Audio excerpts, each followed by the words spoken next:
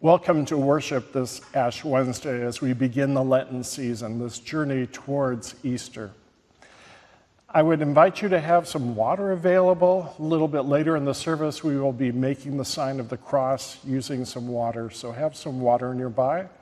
And also, if you'd like to participate in Holy Communion, you are invited to do that at the appropriate time in the service, so have some bread or a cracker ready, as well as some juice or wine nearby. God's blessings. In the name of the Father, and of the Son, and of the Holy Spirit. Amen.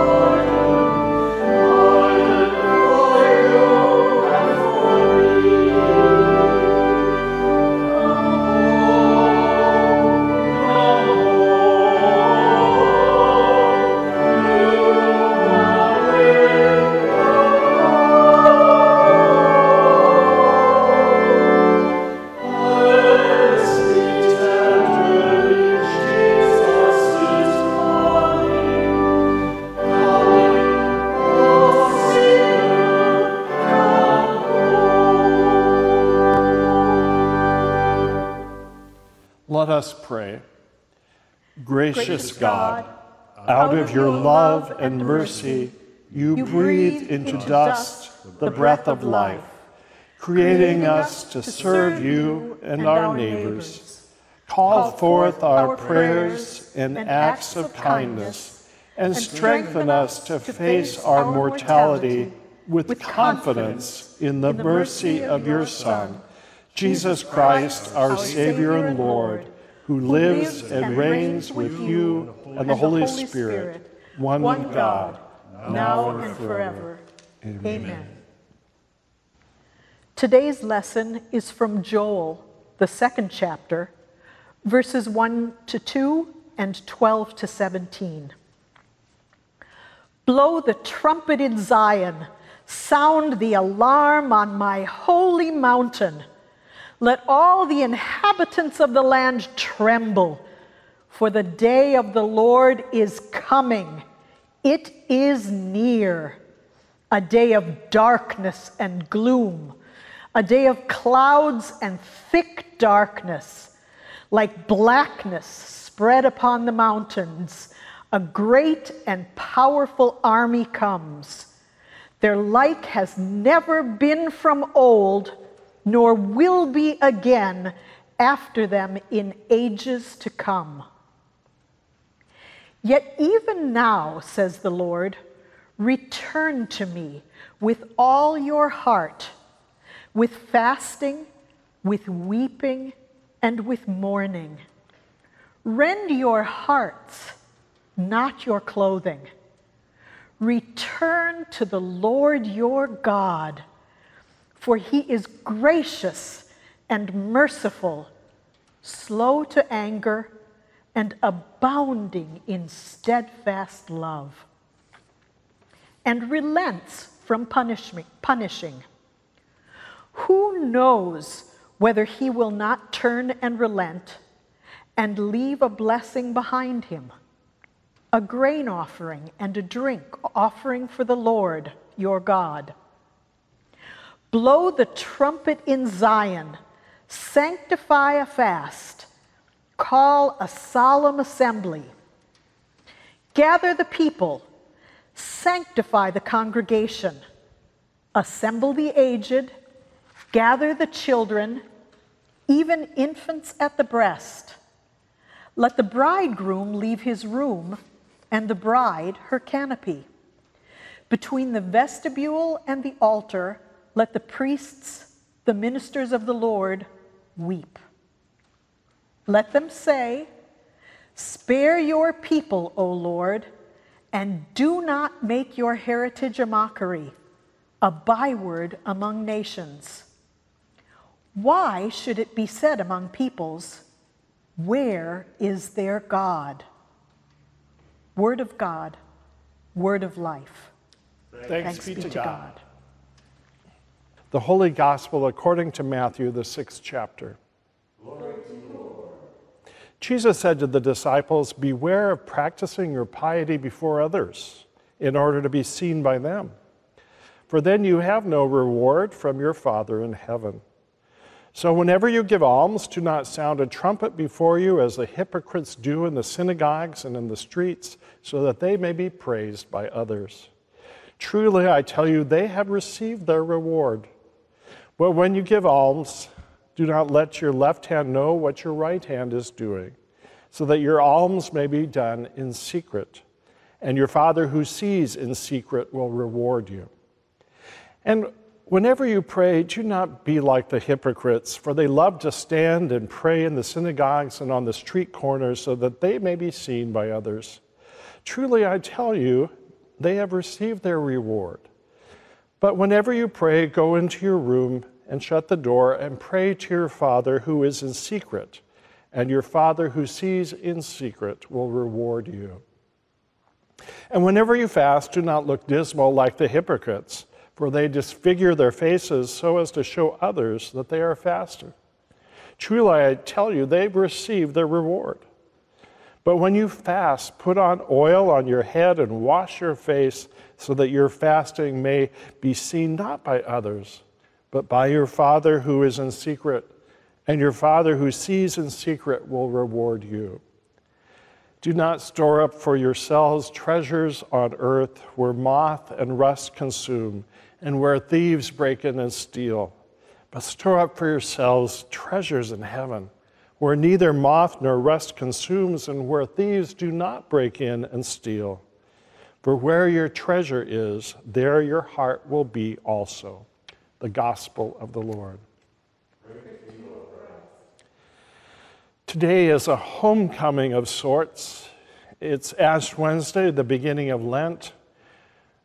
The preacher Joel proclaims, "But even now, says the Lord, repent sincerely and return to me with fasting and weeping and mourning. Come back to the Lord your God, for God is full of mercy and kindness. God is patient and keeps his promises. God is always ready to forgive and not punish." It's Ash Wednesday, and we've answered a call to return home.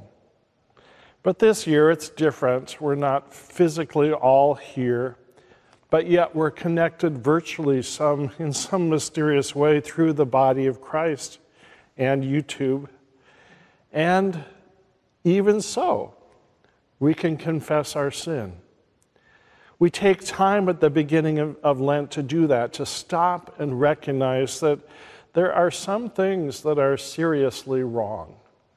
We repent, the word that literally means to turn.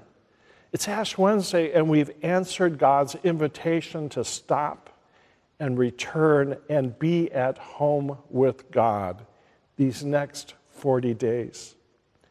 I remember a story I heard during Lent that illustrated repentance. The preacher had grown up in South Dakota, and so he began by reminding us that the Greek word for repent means literally to turn quickly.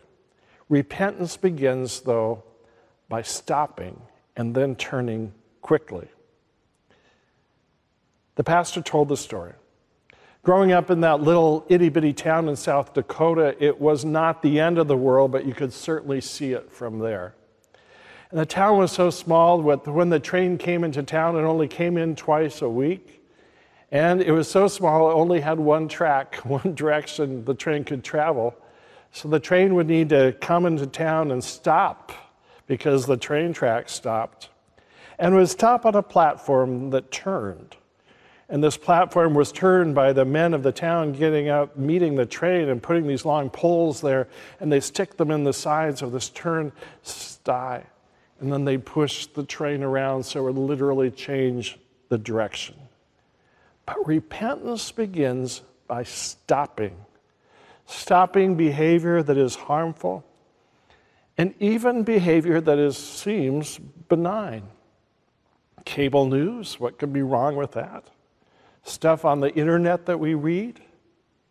What if we stopped watching the stuff, turning it off, and taking time to intentionally read and meditate and reflect on how God is at work in our world?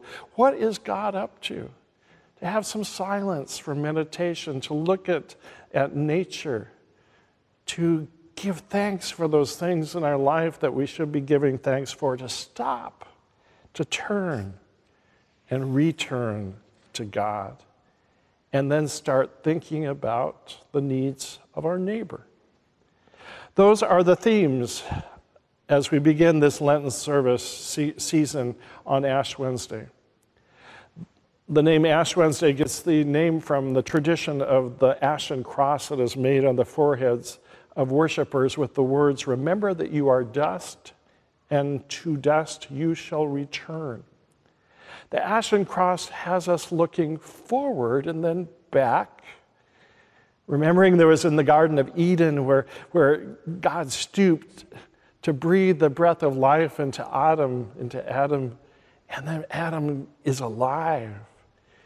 Where Eve is created out of Adam, this first human being, Adam, and created for a relationship with each other and with those they cared for, the creation and this relationship with God. Ash Wednesday, we look back at the garden, at that place where we were not satisfied with the way that God had set things up, and we wanted more, and we had to leave that garden, and so came death into the world.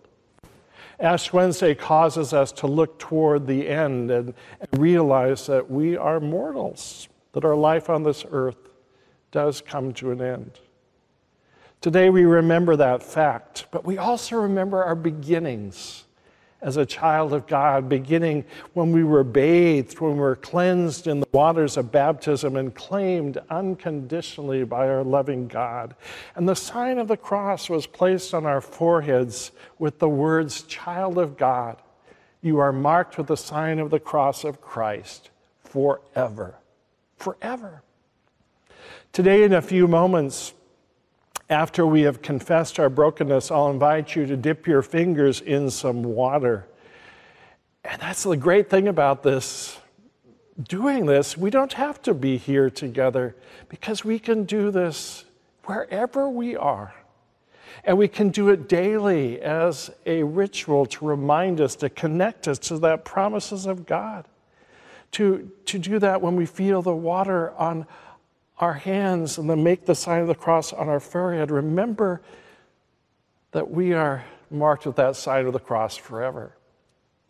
A few years during the Lenten season, we moved the baptismal font to the narthex, so it would be there for people as they came in to worship to touch the water, make the sign of the cross as they entered this place, but also as we went out into the world, as we went through those doors to be the body of Christ in the world.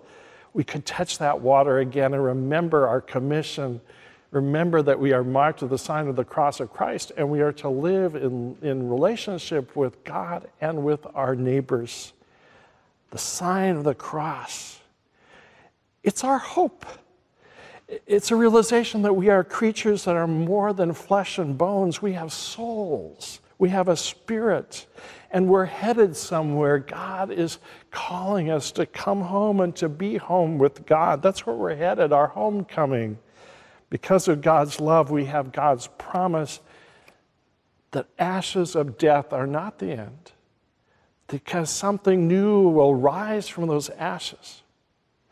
After one of our midweek Lenten services a couple of years ago, when the baptismal font was in the narthex, I observed this happening, and it surprised me. One of our young people who was at the Lenten worship service, the Holden Vespers, about 10 years old, I think, she simply stood by that font and dipped her fingers into the water, and then whenever someone passed by as they left this place and they went home, she offered to make the sign of the cross on their foreheads using that water. No one asked that young woman to do this. She simply got it. She got it. She understood the importance of remembering that we belong to our loving God and helping others remember that we belong to God's love forever and ever. At the end of life on this earth, when we gather for the burial of a beloved saint of God, I will make an ashen cross on the casket or on the container of the ashes with the words, "Ashes to ashes, dust to dust."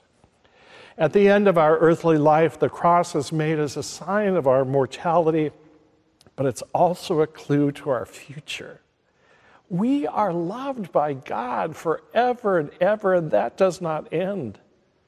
Now we live between the two marks of the cross, and this is our chance, with God's help, to take actions, to amend our life, to change our course, to reset the GPS, a chance to update our itinerary and change direction and go on this journey with Jesus. Today, God is calling us, people such as us, to live in the light of God's grace. We've come thus far by faith, and we're headed for the cross and an empty tomb. We're following Jesus. This day is, our destiny is clear. You and I are headed home. Our future is in God's hands, a future of hope and promise as we make our way home with God. Amen.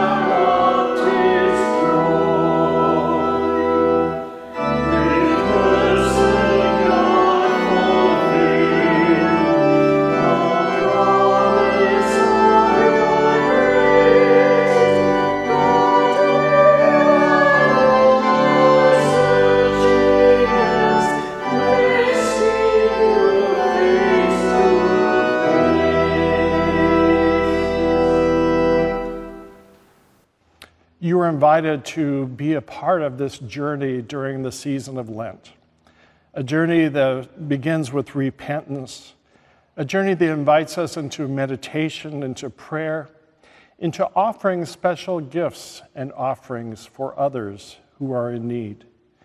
We begin with our confession. Most holy and merciful God, we confess to you and to one another that we have sinned by our own fault in thought, word, and deed, by what we have done and by what we have left undone. We have not loved you with our whole heart, mind, and strength. We have not loved our neighbors as ourselves. We have not forgiven others as we have been forgiven. We have shut our eyes to your call to serve as Christ served us. We have not been true to the mind of Christ. We've grieved your Holy Spirit. We confess to you, Lord, our past unfaithfulness, the pride, hypocrisy, and impatience in our lives, our self-indulgent appetites and ways, and our exploitation of other people, our negligence in prayer and worship, and our failure to commend the faith that is in us. Accept our Repentance, God, for the wrongs we have done, for the blindness to human need and suffering, and our indifference to injustice and cruelty. For all false judgments, for uncharitable thoughts towards our neighbors, and for our prejudice and contempt toward those who differ from us. For our waste and pollution of your creation, and our lack of concern for those who come after us. Accept our repentance, O God. Hear us and restore us again, for your mercy is great. Amen. Invite you to have some water before you so you can make the sign of the cross.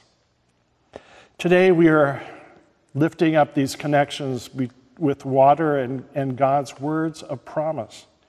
We remember whose we are, beloved children of God, marked with the sign of the cross of Christ forever. You will be able to touch this water now. And remember that water, of course, is something we can't exist without. We drink water. We can't live without water. We use water in our bath or shower. We wash up. The great bath is called baptism. That's the place where God's water, this water of God's creation and God's word and promises come together. You are my beloved child. Don't forget you are marked with the sign of the cross of Christ forever. I invite you now to dip your fingers, your hands in the water, to trace a cross on your forehead with the words, I am God's beloved child, marked with the sign of the cross of Christ forever. I encourage you during Lent to do this as a discipline. We've been doing a lot of hand washing as a discipline during this time of COVID. Soap and water washed away the germs of COVID. Well, as you're doing that, at least once a day, remember your baptism, touch the water. Remember that God has already washed away all of your sin, that God has cleansed you and claimed you forever. So arise, child of God, dripping wet with the promises of God's abundant life. Beloved child, you are forgiven. May you experience God's love and forgiveness every hour, every moment of every day, forever and ever. Amen. Let us pray. Gracious God, out of your love and mercy, you breathed into dust the breath of life, creating us to serve you and our neighbors. Call forth our prayers and acts of kindness and strengthen us to face our mortality with the confidence in the mercy of your Son. Lord God, during this season of Lent, we focus our eyes on the basics of faith. Let our eyes be fixed only on our Savior, Jesus Christ. Remind us of the cross of hope that we are marked with, that sign of your everlasting, unfailing love for us. Be with all those who have special needs, those who suffer in body, mind, and spirit. We lift them all up into your care, for your hands are strong, your care is sure. Be with all those in our world who suffer oppression. Let your justice be done upon the earth, your saving help among all nations. Into your hands, O Lord, we commend all for whom we pray, trusting in your mercy through your Son, Jesus Christ, our Lord. Amen.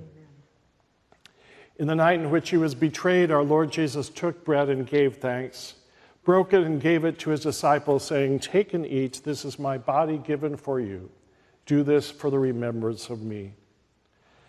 Again, after the supper, he took the cup, gave thanks, and gave it for all to drink, saying, "This cup is a new covenant in my blood, shed for you and for all people for the forgiveness of sin.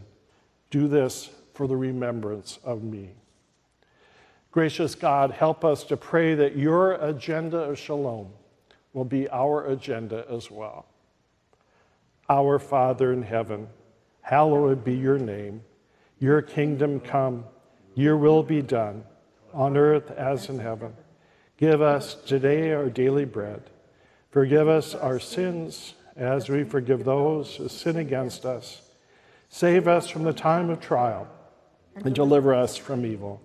For the kingdom, the power, and the glory are yours, now and forever. Amen. You're invited to take some bread, a cracker, and to commune one another. If you're alone, to commune yourself. And say the words, "This is the body of Christ given for you."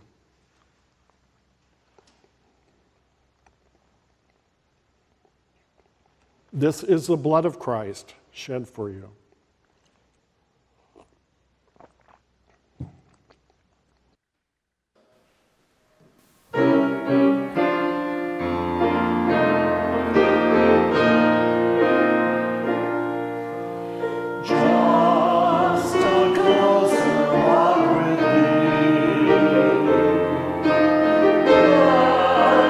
Jesus is my plea.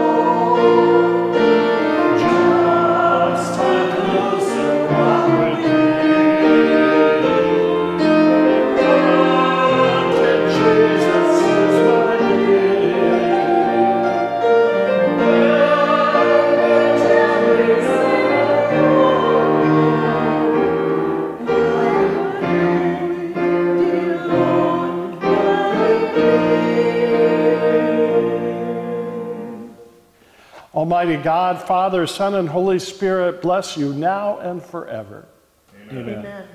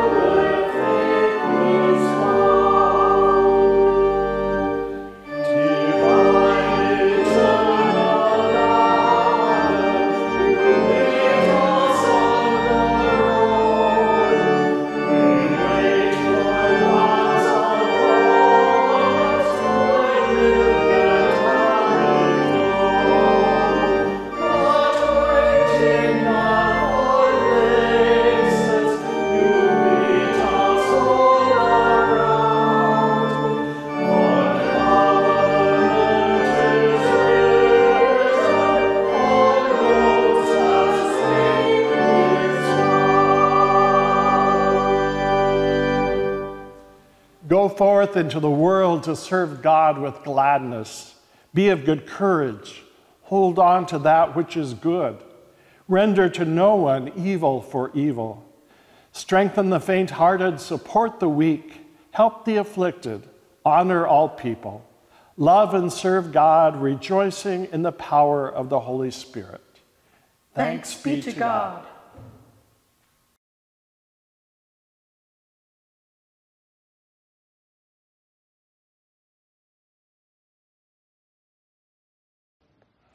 Our midweek Holden Vespers Lenten worship will be posted on our web page each Wednesday beginning February 24th. And also check our YouTube channel, San Marcos Lutheran, San Marcos, California.